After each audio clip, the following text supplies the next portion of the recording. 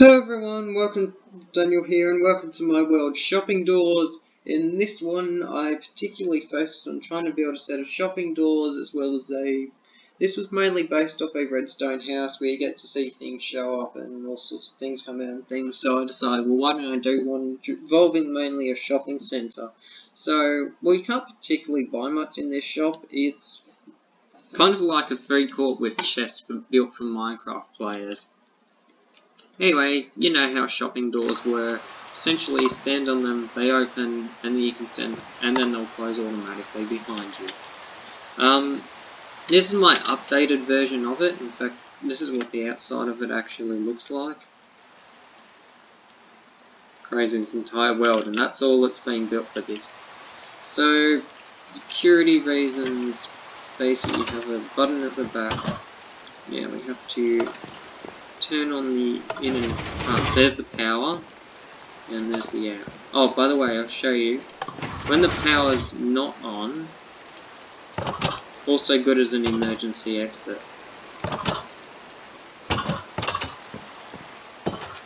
Yeah, when the power's not on, not only will it allow things to happen, you also won't be able to get in. So the power has to be on.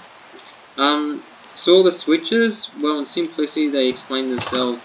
In allows you to get into the building, out allows you to get out of the building, and power controls the whole system itself. Let's actually look at all of that.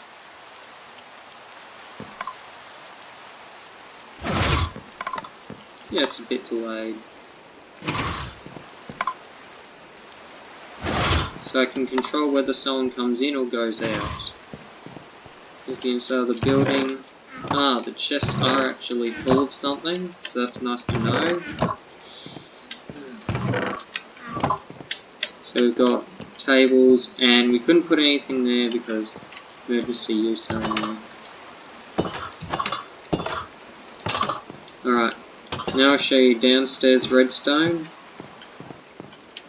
Basically it's all and all it's pretty much doing is going to different places, collecting the redstone signals from the outer end, and sending upstairs to be logic gated with. The only problem is though that the whole process takes a while. And then we got upstairs. Out, there's the out switch, the in off, and the in switch. And then that one's for the power. You see, goes to different places, and then lastly ends at the shopping doors. Essentially, it's a whole heap of AND gates that determine. Essentially, it's a set of AND gates that determine whether there should be a output to it or not. Now, let's connect in here. Okay, now without the power, here's what it looks like.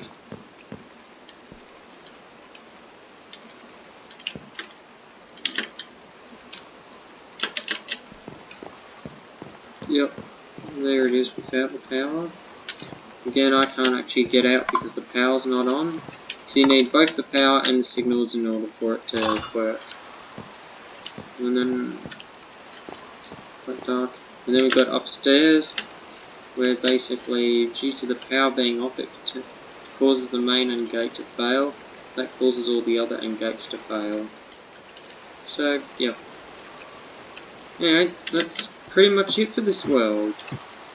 Actually nothing else interesting to it.